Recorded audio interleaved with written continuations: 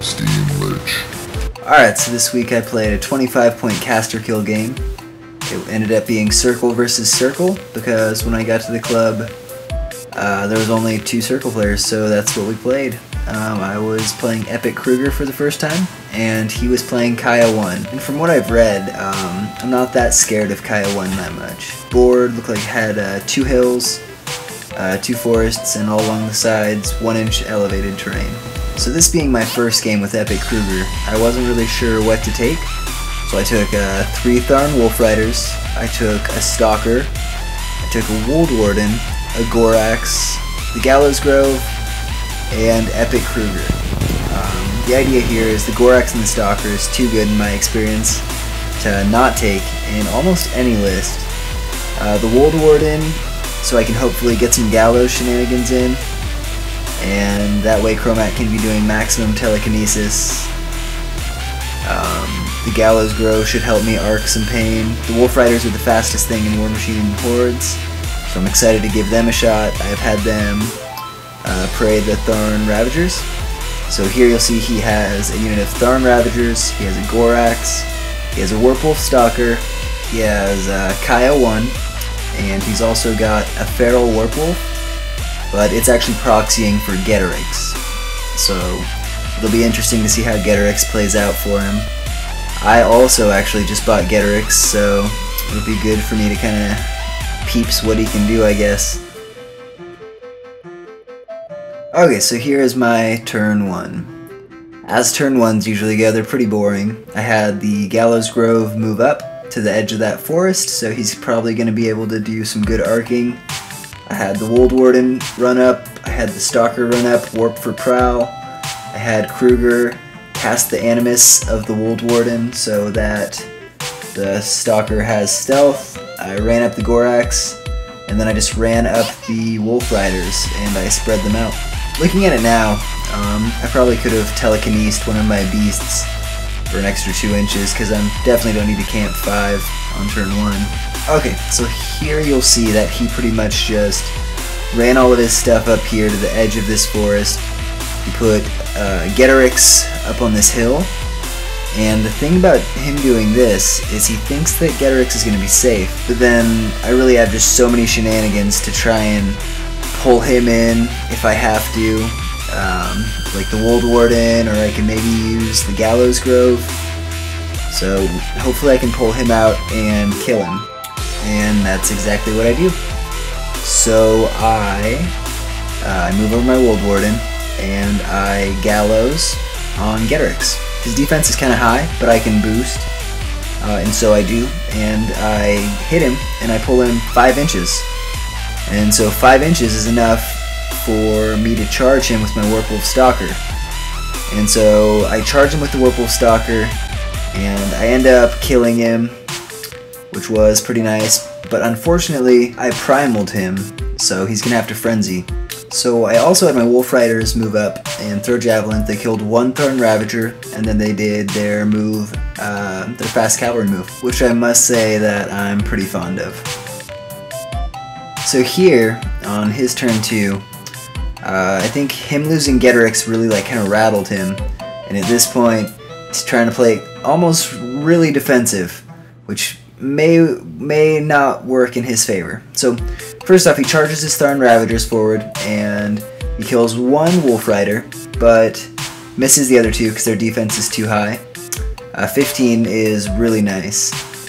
And then he just moves his Gorax up onto the hill and moves Kaya up behind his Stalker and kind of keeps his Stalker back there in the forest.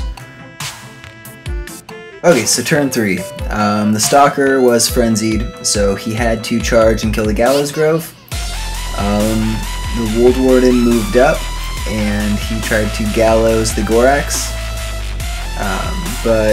And he did, so the Gorax is now in base to base with the Wold Warden because I rolled pretty good, better than I had really anticipated. The Wolf Riders are still kind of tied up with the with the Ravagers, so I move up Kruegar, and I use my feet. So I've pushed back the Stalker and Kaya, and the Stalker's not effectively going to be able to get into the fight now. Okay, so I apologize, but somehow I didn't get my opponent's turn 3. The game was going kind of fast now because of the lower model count, but I basically wiped out his last Ravager. I think he moved away and took a free strike. I also killed the Gorax, who tried to move away from the Wold Warden, and also took a free strike, because I think he might have been trying to go all out and kill Kruegar. But regardless, at this point, it's kind of like cat and mouse, so I'm moving all of my stuff up. I try to get a Geomancied Gallows onto the Stalker, and I failed. So that kind of cut that plan short, and I just kind of moved everything up, trying to corner him. Okay, so at this point, the game's kind of going downhill for my opponent, but he is making a valiant effort. And he moves, he charges the Stalker in with Lightning Strike and kills my Stalker. And then bounces back up here onto this hill and has Kaya come up and hide behind him. At this point, Kaya is sitting on no fury though, because I've killed most of his beasts. And if he cuts himself, he's going to be in almost a worse situation, but maybe it would have been better for him to cut himself to get some transfers. At this point, his Stalker is a little bit beat up though. Alright, so my turn 5. So what I do here is I move my Wold Warden up and I use Gallows. So I pull the Warpwolf Stalker. I managed to only pull him 2 inches, and so he moves up and the damage does a little bit of damage to him. But now Kaya is exposed on this hill, so I move Kruegar up. I blast her with some lightning. However, her defense is a really high 18 on the hill, and Kruegar is only a rat of 6, so that means I need a 12. Unfortunately, I have sustained attack, so if I can get 1 hit, I'll be able to just keep frying her. And so, luckily, I take my first shot, I boost it, and I hit, doing about 10 points of damage. And now that it's sustained attack, I can just keep buying attacks and killing her. So, this brings about my first eKruegar game as a victory.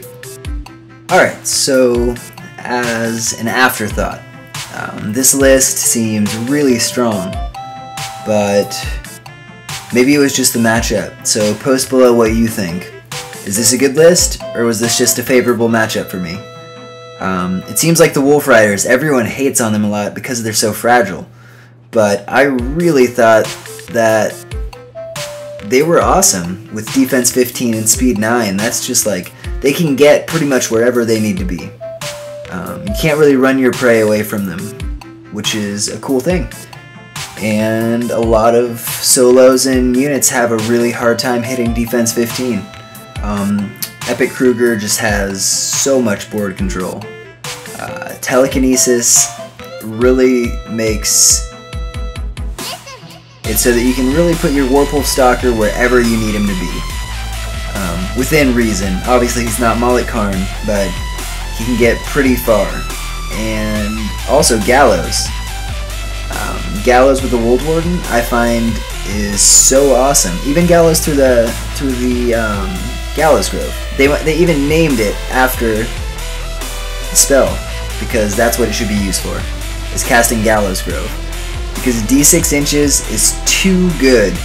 It pretty much allows you to destroy a heavy of your opponents with a Stalker with no retaliation, which is game winning. Tune in next time for some Mosar, or maybe Morvana.